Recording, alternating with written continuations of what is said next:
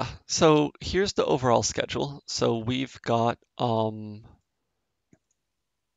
it's the advanced cluster usage. We start with array jobs, then parallel, the talk from CSC, and then GPUs. So Simo, your screen is ready to share also. So Yeah. yeah, about array jobs, what can you tell us? Yeah. So before we go to the array jobs, let's go back one step and remember what we did with the serial jobs. So what we did was that we made an instruction, we made a recipe. So if we remember this, we made a recipe for our program. So we had instructions to the computer itself, what it should do, like, and with what program it should do it with, and what kind of data it should read. So we told the queue system that, okay, we want these things to be done, and please run it somewhere where you have the resources to do it. So basically, we told the system that we wanted these tools, we wanted to run this recipe, and we had these ingredients. So the data, what we have, and program that we have, we wanted it to do something. So this is like the normal, like non-interactive serial job that you run. Well, what if in this case you would want to run, you would want to do different kinds of pasta? Like you want to do, instead of only spaghetti, you want to do spaghetti, one pot of spaghetti, one pot of penne, one pot of tagliatelle, one pot of ravioli. I don't know, like running out of pastas here, but maybe somebody wants their spaghetti split up and somebody doesn't. So maybe you want to do different kinds of like pots of pasta. I guess the metaphors here might be something like data science, where you have 10 different sample data sets you want to run the same analysis on. Yes, or let's say you want to do the same analysis with different seed values, different random number generators, so you get a statistic of a system. Or maybe you have different kinds of topology, or different kind of like initial state for a physics system, or different kinds of forces at play. So some sort of like parameter change, some sort of data change, something changes, but all of these would be like separate from each other. So basically, like if you mess up like penne and spaghetti at the same pot, you like you get mess. You don't get separate spaghetti and penne. So what you would have to do if you would only give it to one cook, like they would have to like first put one pot of spaghetti, then wait it for it to boil and be finished, and then they would have to take the pot off and put another pot that would have a, let's say, penne in it, and you would have this kind of a like for loop of serial jobs, like sequential amount of serial jobs. Well, this is, of course, it means that the overall time you need to run, overall time you need to cook all of these different kinds of pasta, it would be like adding all of the different pastas together. But these can be improved a lot with array jobs. So the idea behind array jobs, so if we go to the array jobs tutorial, so the idea is that with array jobs you can define like one recipe. So here, if we think about the thing again, like we want to change maybe the ingredients. We want to change the ingredients here. We want to change the data that the program takes, but we want to use the same program to do the same things. So we don't change the recipe. Of course, in real life, you'll probably cook spaghetti and penne a bit different times, but maybe the program finishes faster with certain data set than with another data set. But we want to change some of the ingredients. We want to put certain parameters in. We want to put certain data in. But we don't have to change the recipe. So in array jobs, you define an array of these serial jobs that can all run independently of each other, but they can distinguish themselves based on this number called array ID, so this identification number, and then they can behave differently based on this number. So basically, they can choose, let's say, a different data set based on this number. They can choose different parameters based on this number. So you run, let's say, 10 copies of the same simulation, and they all run independently with the same kinds of resource requirements and same kind of recipe, same kinds of programs. So does this choice get made in your code or in Slurm or in how does it know what data to use?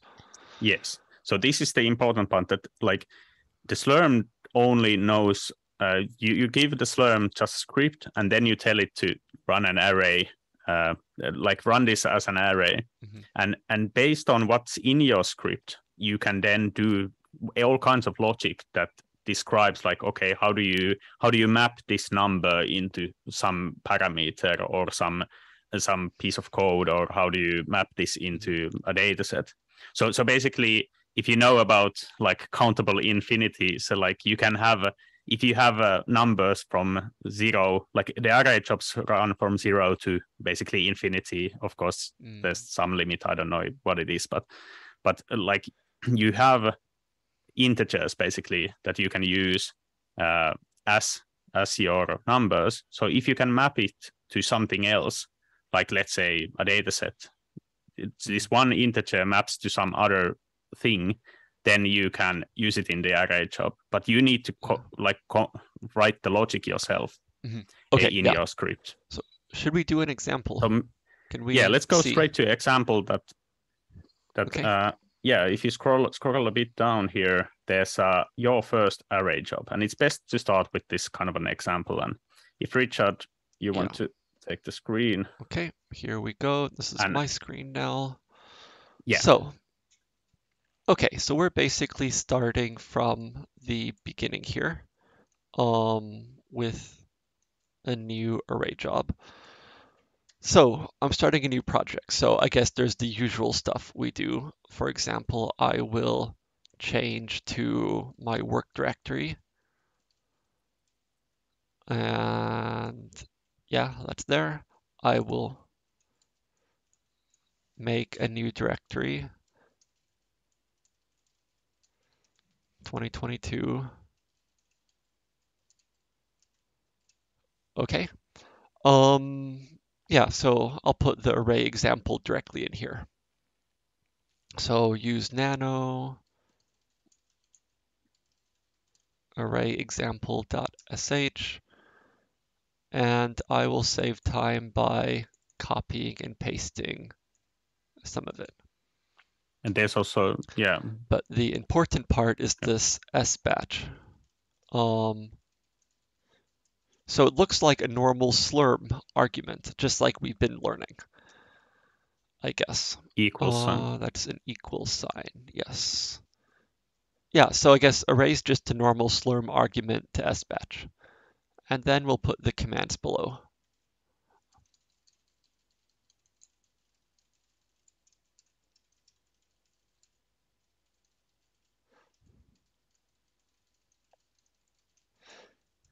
So what Richard is like, if you look at the script as a whole, you notice that it's basically the same kind of a script that we ran previously. Like you have a time and a memory requirement, and then you have an output file there defined. But the only difference is that, well, the output name looks a bit strange. We'll talk about it in a second.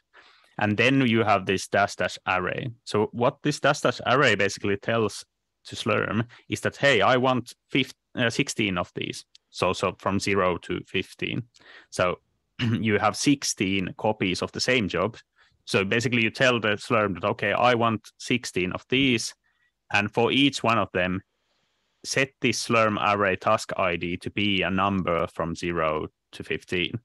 So each of these jobs gets its own number. So if you now run it, we should see like what would happen. Control X to save. I submit with sbatch like usual. Array example. Okay. Slurm Q. So okay, I see here it says these things are running. This job So ID, the 0, 1, 4, that's the array IDs, correct? yes. So you notice that now you have multiple jobs in the queue at the same time, and all of them get the same like the master job ID, this first number, which tells like what is the job ID, Yeah. and then they get a subscript which is like this, like the array ID. So this is the number of this individual job. So in the chat, or HackMD, there was a question of like, do these run on different cores? And are they parallel? And then the answer is that they're like embarrassingly parallel. So embarrassingly parallel means that you just like if you know, like you basically like you copy paste the answer, you do the same thing, but like with a small difference. Or what about how would you describe it? This cooking metaphor? So let's say 500 years ago, people were not that efficient with cooking. Like the pots weren't as well, someone had to maintain the fires. So in order to cook a meal, basically parallel meant you had these people and they were actually working together. Like the person making the fire had to communicate with the person putting the pot on the fire. But embarrassing parallel is basically you have different people and they don't need to communicate at all. So they could work in the same kitchen, they could work in different kitchens. And like in the past, there was a lot more of the parallel with communication because computers weren't so powerful. But these days, more and more work can be made embarrassingly parallel. Like you can make an array job that uses one node, and that one node using TensorFlow or whatever modern application, it can use the 20 to 40 computer cores on there to do a job. So basically, array jobs make a lot more sense for a lot more things these days. Yeah, and you should think of the array job as like completely independent of each other. Like they are completely independent. Like you should think of them as like they're running as like this kind of like each of the array jobs runs it's like their submitting own like 15 world. different jobs. Yeah, like you could do like SBatch submit a job, SBatch submit a job, and you could have like different scripts for each of these jobs. Yeah. That only have like you could copy paste the script, the submission script like 15 times and submit all of those scripts. Yeah. But then you have like it's really hard to manage the thing. But instead you can have this one script that basically manages a lot of them. And this becomes very, very important when you have like, let's say, like if you remember yesterday, I showed this example where you had this, we had to do feature extraction for these different music genres. And there you could have this one script that launched like 10 jobs on that you all use GPUs to do this analysis. So you can have this kind of like, we'll talk about how to do this mapping later on. Should we show the output here? Yeah, let's look at the output. Let me list the files in this directory. And we see there's array example 0, 1, 2, 3, 4, and so on. Let's look at 0 using, let's cat it.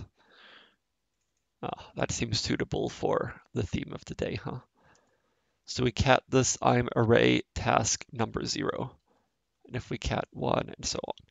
So basically we had 15, or actually 16 completely separate runs here, each of which did something.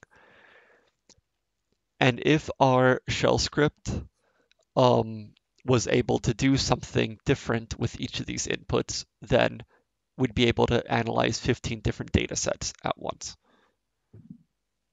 And you notice that the output file name, in the output file name description in the Slurm script, Richard had this percent sign capital A and percent sign lowercase a.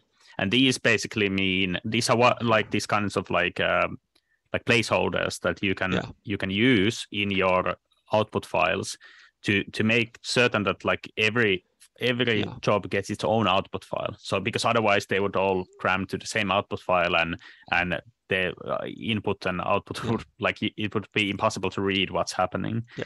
So the capital A means like the main array ID, and the lowercase a means the the task ID.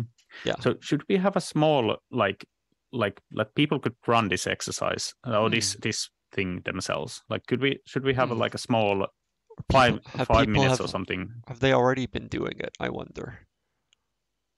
Yeah. Well, if not, then they could try it out themselves. Yeah. So like if you just copy paste this into Nano into an editor and submit it into the queue and see that you get the similar kind of But we're getting response. questions in HackMD that will be answered if we go further down. So I think maybe. Yeah. I propose we show some of the ways this is used. Okay. Yeah. Maybe. Yeah. The concept is already clear. So if you let's go. If you submit, should we look at more examples? Your screen. Okay. Yeah. There you go. Yeah, I can. Yeah. So if you go here below in the array examples, here's an example where you can, like, let's say your code takes a different input file in it. Quite often the input files, like if you have datasets or something, they can be indexed by some number or something, like, or at least they can be like renamed so that they are like dataset 0, dataset 1, and so forth. Then it would be easy to do something like this, that you have like a srun my application, take the input, and then you have the array task ID there to determine which data file you use. So this is like the embarrassingly the most embarrassingly parallel of them all, because like you don't have to do any kind of mapping. Like you use a number and you use the number somewhere. So this is like very easy way of doing it. Yeah. Other way of doing it, like you could have this kind of like a hard-coded arguments in your Slurm script. So this was the strategy that I had in my example, where basically based on the Slurm array task ID, you would use this case statement in Bash to determine that, okay, this variable seed would be something else, like that would be determined based on the number. Of course, this is something that only like usually works if you have relatively few examples, like, because then you can have like you would have only like you would have a lot of lines there in the end. So it's easiest when you have only a few examples. But basically you can do this kind of a mapping. One other option would be to take the parameters and put them into a file. So you can have, for example, here we would have like iterations.txt. And then based on the array task ID, we would choose a line in this file. So this gets a bit more like bashy, like you don't necessarily need to understand how this works, because it's like a bit messy, but you can just copy paste it and it works. So basically this sed command, it chooses this, it prints this certain line from this file. And this is very useful, like way, for example, to find or set these parameters, because like you can, if you think about like you do different experiments and or different parameter combinations or parameter values, you can always add more lines to the file, and you can always increase the number of array indices. The array indices doesn't need to start from 0. So basically you could do like you could write 10 parameters that you want to run. Then you can submit an array job of from 1 to 10, so that you can take the line number from 1 to 10 and do those experiments. Okay, if you want to do 10 more, you can add 10 more lines to the experiments that you have run file, and then you can run experiments from 11 to 20 and so forth. Like you can constantly increase the number of parameters, and you don't ever have to like remember, did I run this combination of parameters, or you don't have to always rerun the whole thing to run again and again. Yeah. Okay. So yeah, maybe we could go to the exercises. So that's probably the best way of like testing it out for yourself. So choose in the exercises. There's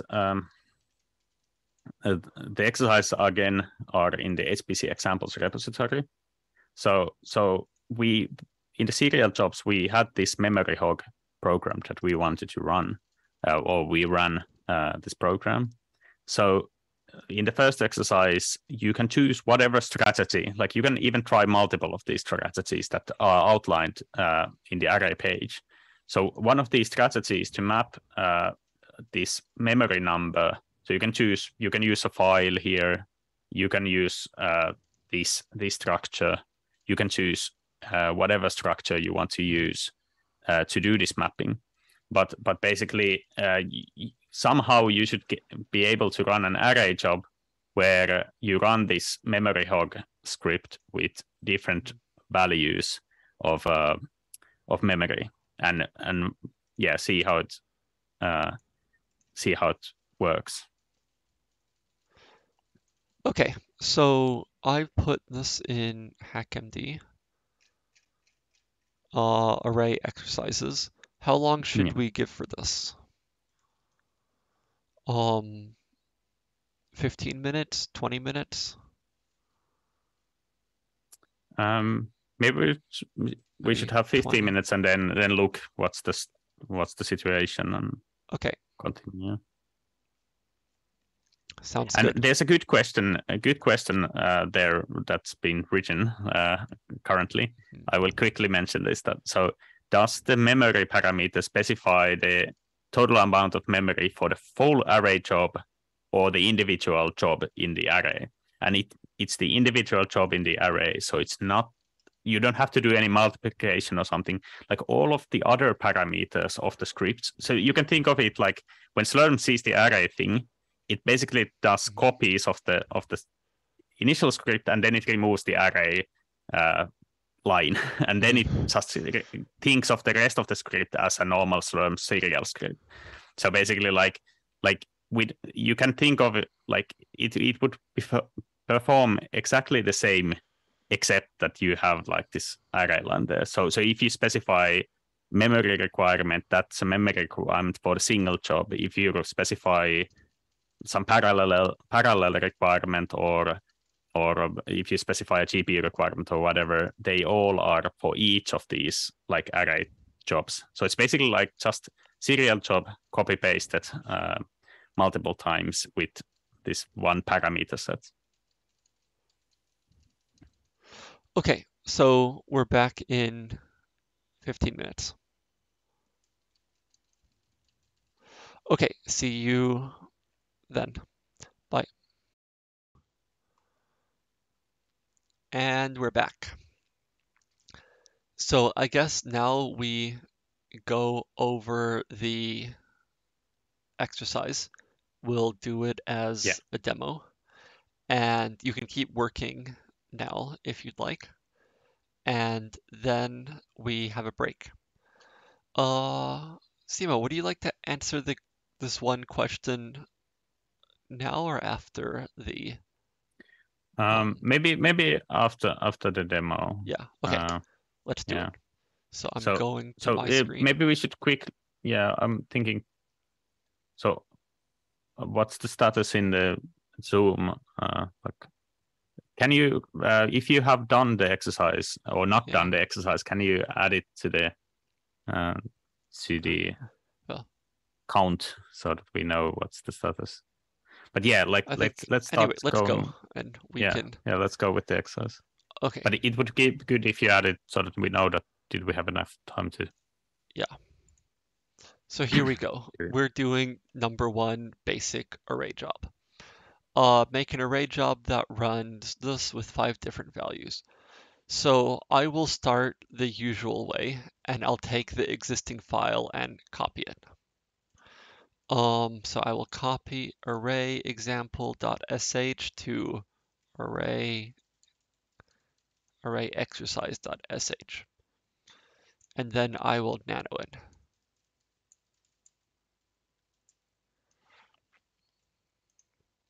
So let's see. So what looks the same here? Bin bash, okay, array 15 minutes, that's good. Memory, So we're going to need more memory. I guess now we actually have to answer that question. So array the array argument says that it's an array job. Everything else is the same for all jobs. So that means the time in the memory has to be the same for everything. Yeah, So like we, basically each of these array jobs will get the same requirements, but they don't share among each other's requirements. So like each of the jobs has 15 minutes to do its own task, array task. Each of them has 5 gigabytes of memory in this case to do its own thing.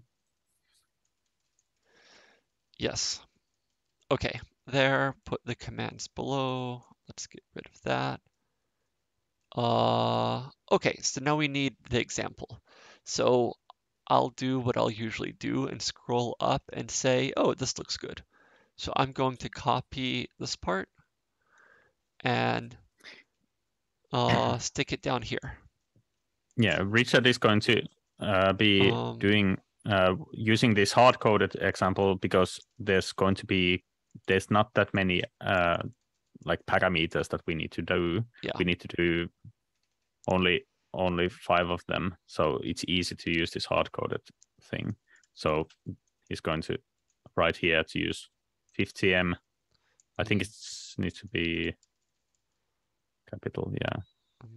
Yeah, 100, 500, 1,000, and 5,000.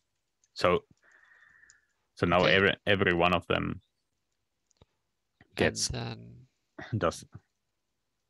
And now he's going to be changing the srun executable. So it's Python, HPC examples, Slurm, and then the memory will be mem. And this is the environment variable that's been set here. And just for the for demonstration purposes, let's add a quick sleep there. So there was this parameter called sleep, I think, that you could add to make it so that it doesn't immediately quit, so that we can see what happens there in the background. Yeah. Okay. Does this look good? It. So I will exit and save. Yep. So I know I need to clone the HPC example, so I will copy and paste the git clone command and run it.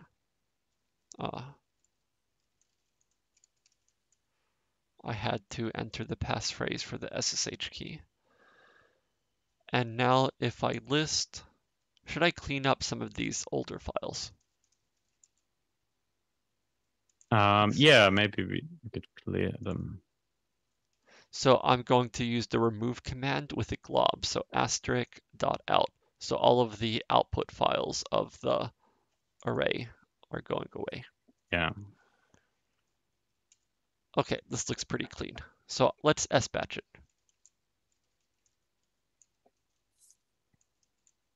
Or sbatch array exercise. Okay. Why is it taking so long? I'm guessing that there's so many tasks going. Okay. Maybe the Slurm queue. Oh, I didn't change this. It's still to 15. Oh, okay. Yeah. Now we see what happens when we have a bug in the system. So for those, we have probably something fun happening. Yeah. But now you see that all of them are queuing at the same time. So Slurm gives this nice bracket notation that makes it so that like it's easy to see the there we go. See the jobs. Yeah. So now some of them are running. And you notice on the right side that in the node list in Richard's output that some of them run on one node, some of them run on a one node, because like in the eyes of a Slurm only sees the amount of CPUs and the memory and time you requested, so it doesn't care. Like you didn't tell it to run on a specific machine or specific system, so it will find you a correct system. It might be in that case like that some of them end up into the same machine if it's empty, and some might end up in a completely different machine. But Mhm. because all of these tasks are independent, it doesn't matter. Like the only thing that matters for these programs is that you get what you wanted. Yeah. There's a nice question. Could you modify the memory requirements like %a times 100? So in something like shell, abstractly you could do this, or even in your code. So take the array task and multiply it by something to get what you need. Yeah. But like you can Okay. write some sort of wrapper that creates it, but the Slurm, like when you submit a job, they will get like a shared requirement. And usually, like the idea behind the array job is that you want to use do the same kind of thing. So if you have completely different kinds of things, like if you want to cook pasta and you want to cook lasagna, it's completely different kind of thing. So you need different, like you cannot use the same recipe for both of them. So if you have a different recipe, you should do a different array task, basically. Like if it's completely different, like most of the time, the stuff will be the same. So yeah, it's going to be fine. Yeah. Okay, let's look at them. So my prediction is this won't work because there was no task 0 in there. Or was there? Ah, okay, it worked. It said trying to take 5 megabytes of memory. And yep. Yeah, 50. Yeah. And then 1. So the 100 megabytes. And what we go up to 3. And then we go to 4. And then we go to 5. And this probably has an error. Look, too few arguments. So basically that mem parameter didn't get set. Yeah, so basically because like Richard didn't change the array indexing, but like if you show the script again, because there was yeah, so this went to 15. Yeah, the array index went to this 15, went to but 4. then we didn't have a mapping. So for some for the rest of the parameters, it wasn't set. So you get some sort of error. So Yeah. the important thing about the array is that you have some sort of an idea of like how do you map these numbers that Slurm sets 0 to whatever or whatever number to whatever. How do you map them into some parameters that then your code understands? One other option is to like just give your code the number and your code does the logic for you. Like you can have in your program that it opens a configuration file and then it reads line something. Like you can use whatever logic you want to do this mapping. But the main thing is that if you're given number 3, how should you behave? And that's like if you do some mapping, do some kind of like an idea that, okay, like if I get the number 3, I will do something. And then if you have this kind of mapping set out, you can do whatever you want. So we look at HackMD. So there is some interesting questions down here. Do we do that? Yeah, that makes the sequence like in Python. This in theory is possible. Wait.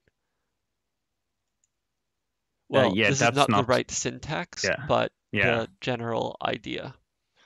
No, but the %a is only evaluated for the output. Like you can look at the Slurm configuration, but those wildcards are only evaluated for output fields. Should I quickly show these two here because they're quite similar? Yeah, okay. In this case, I had actually specified 5,000 megabytes. So let's see. I will copy. Yeah. So what like in the example, there was this question that, like, if you set a lower limit, which of these jobs are killed? So yeah. you notice that all of them have the same requirement, and if you set like the requirement to be something that doesn't fit there, you will they will get killed.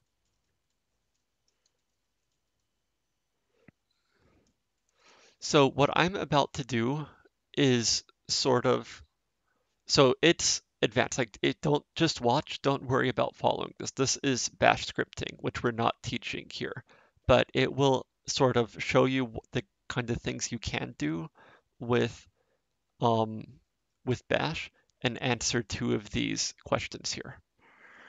So in bash, to do math, it's like this. So do I need a $sign here or not? Yeah.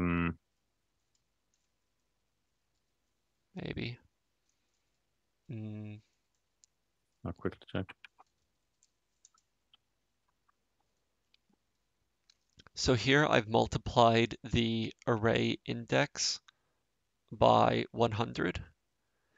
And to make sure I put the m in there, it's here using this other bash syntax. So let's go from 1 to 10. But set the memory requirement to be lower so that some of the jobs will fail. What about 100? That should fail some. Yeah. Or yeah, like it in should. the example there. Yeah. So these SBATS requirements, those you cannot set programmatically, like because the idea is that like all of the stuff in the array job should be similar. Like they should be similar. They should have similar kinds of requirements because otherwise, like the script doesn't really like it doesn't describe the jobs completely. Like if they depend on something. Yeah. Maybe I will copy this to HackMD. Someone can format it well. Do you want to see what happens if this runs? Actually, let's just do... Yeah, let's go. Should we do a test, or do you think this is correct? I guess it probably works. Yeah, it's correct. I tested the syntax. So. Okay. So again, let's emphasize what we're showing now, we haven't taught you how to do in this course, but it's the kind of things you can't do. And if you come by Garage or ask someone, or read shell, like bash scripting guides, you can learn how to do all kinds of things like this. And then, yeah, and that will be quite nice for you. Okay, so we see it's running. Notice the ones that have the high memory usage died quickly, and now these lower ones are sleeping. So I guess that means it's working, huh?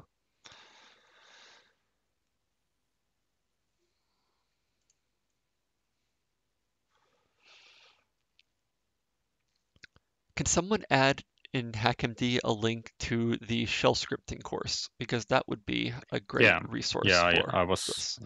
Yeah, I was. Okay. So yeah, like you can do all kinds of stuff with the shell and all kinds of mappings. Like there's also the advanced example there. So these array jobs, like we should have maybe said it earlier, but like they should, and we should have said this actually yesterday as well. So normally when we think of jobs, when we submit them to the queue, they should have some sort of like they should be somewhat heavy or somewhat like they should do something.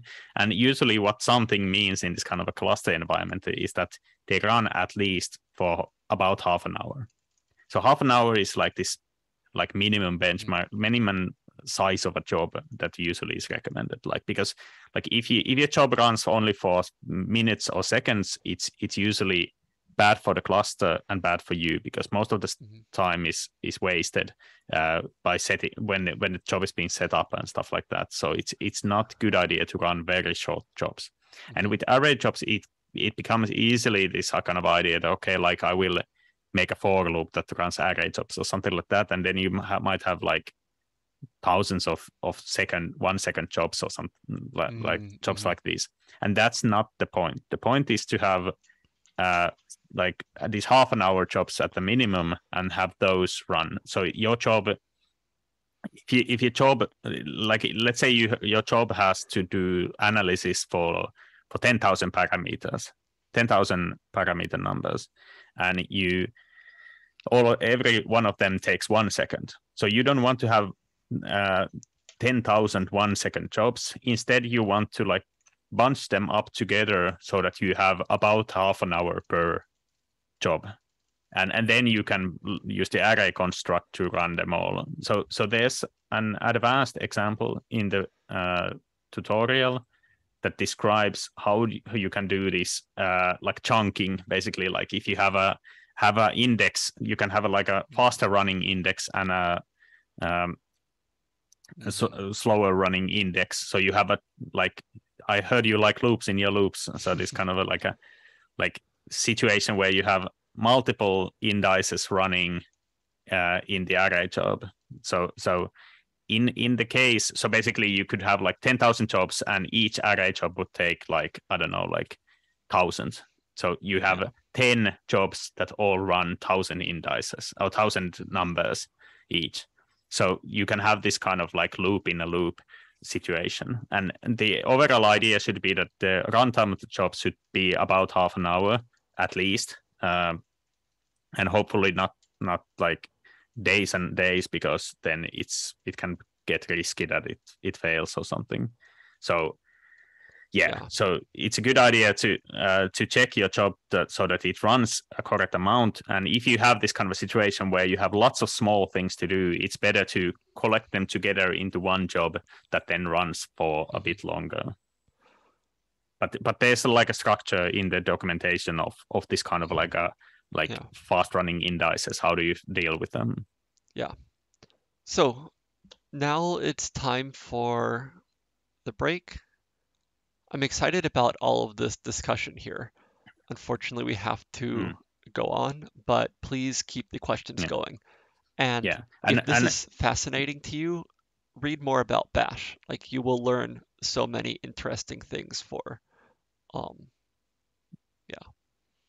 Yeah, because like if you think about it, like lots of the things like people in Windows world and Mac world and we usually like have some like hotkey extensions or something like that does like clicking for you. Like you move your mouse and you program your mouse to do a click for you, or you have some sort of hotkey that presses multiple buttons for you, or type something, and it saves time for you.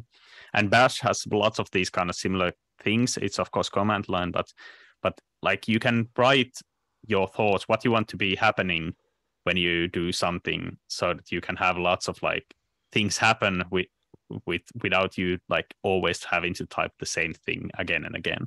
And the array structure is one of those things that like if you know that you're going to be doing something again and again and again, you can easily write it as an array structure, because like you can see the whole picture and you can like split that. Okay, yeah, like I will split this job into multiple pieces. So learning about Bash and learning about array structures is very helpful, especially if you have a problem that is not like unique. You don't work with only one simulation, you have to do 10 simulations with different parameters. It's usually very easy to do it. Like then you have suddenly a lot more resources at your disposal. So you can have array jobs, like you can have hundreds of CPUs running at the same time, hundreds of simulations running at the same time with array jobs with minimal changes to your code. Okay. So I have to go for a break, 10 minutes. See you soon then.